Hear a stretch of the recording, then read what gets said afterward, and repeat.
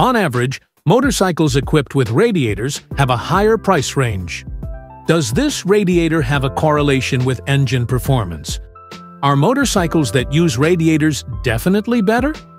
Let's discuss it in depth. The radiator itself is one of the components in the engine cooling system. This radiator is not a component that directly affects engine performance, as the cooling system's job is to prevent the engine from overheating. However, the use of a radiator can be more effective than other types of cooling systems.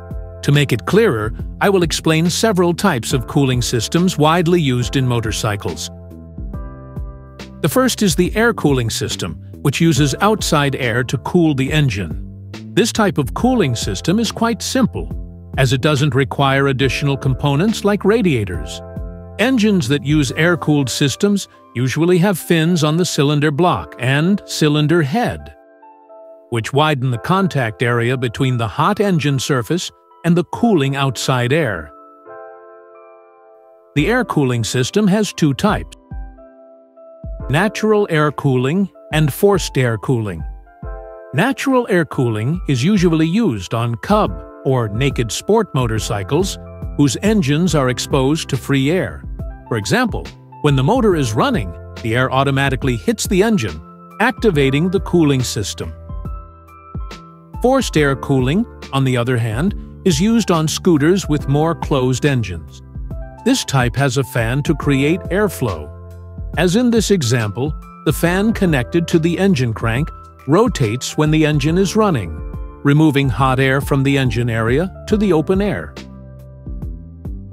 In essence, this cooling system uses only the airflow around the engine to cool the engine temperature, eliminating the need for additional components like radiators.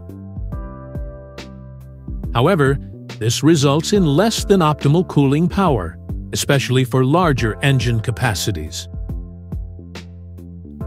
Therefore, a more advanced system is used, the water cooling system. As the name implies, this cooling system uses water as a medium for heat transfer. Engines that use radiators have a special cavity filled with cooling water, which circulates to each cavity. When the engine temperature rises, the coolant temperature also rises, and the water is circulated to the radiator to lower its temperature.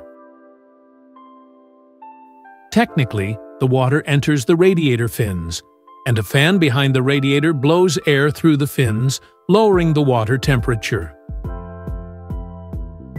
The cooled water is then returned to the engine cavity to absorb heat in the next phase.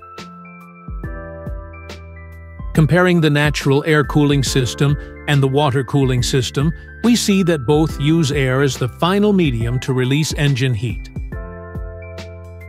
However, the water cooling system collects engine heat in one point, namely the radiator, and the air passing through the radiator can be adjusted in speed.